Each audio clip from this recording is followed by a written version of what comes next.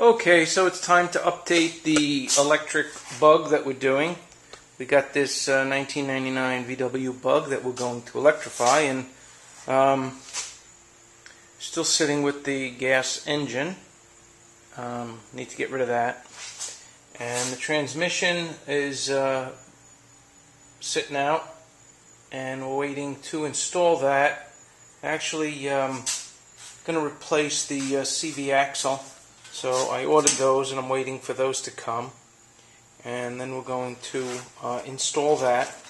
I got the battery box back on, and I actually hooked up the battery, and it looks like the electrical system is working, even with all of these wires. And let me come around to the interior. Randy from Canadian Electric Vehicles showed me where to put the heater, and that's inside here. And on the other side we have the ECM module for the car. We're not going to remove that right now, but eventually we're going to take that out. And I got the heater where that's all hooked up, and that's going to go where the filter went. And then we'll put the cover back on that, and hopefully that'll work okay.